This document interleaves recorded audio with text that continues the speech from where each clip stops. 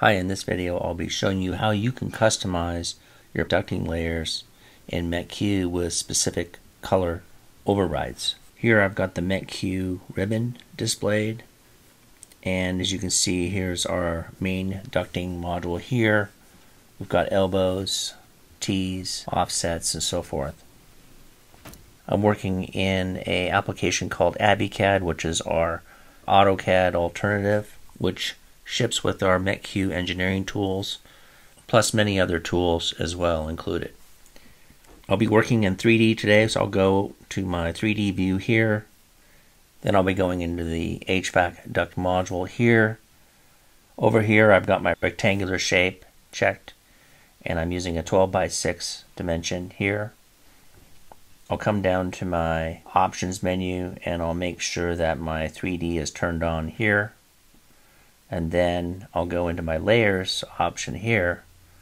Here is where I can start to do some customizations. So if you click this edit button, and we will choose the supply from the list, we'll choose layer color override, and then give this a color blue, and we'll select OK, and then OK.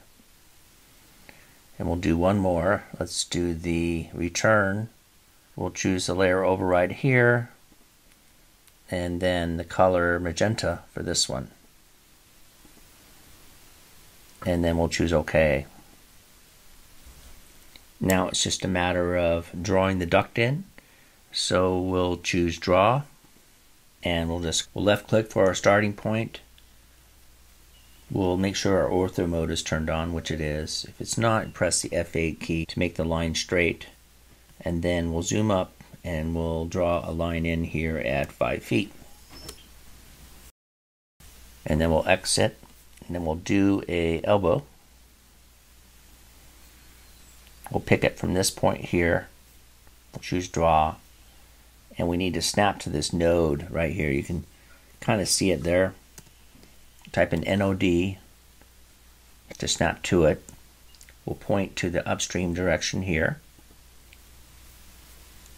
Then we'll just rotate the duct in like this. Now let's draw a return. So let's go back into the duct utility again. Choose the layer option, and here we need to specify that we want to be drawing on the turn layer. So we choose OK.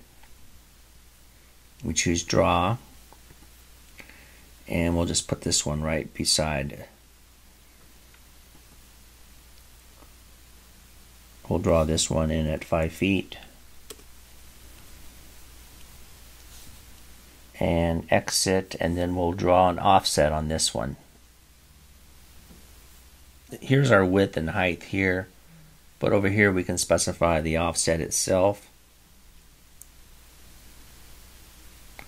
We'll just put the length in at 24. Now this is a width direction. We'll just set that at 0. Our height will be 8 inches. And we'll choose draw. And again, we need to force snap the node, so we'll type in NOD and then point it in the upstream direction. Then we'll enter to exit. If we want, we could shade these pieces in using the shade command. And now let's have a quick look at the layers. So if we type in LA for layers, you can see that it has put a prefix in front of all the return layers here, and a prefix here for the supply layers.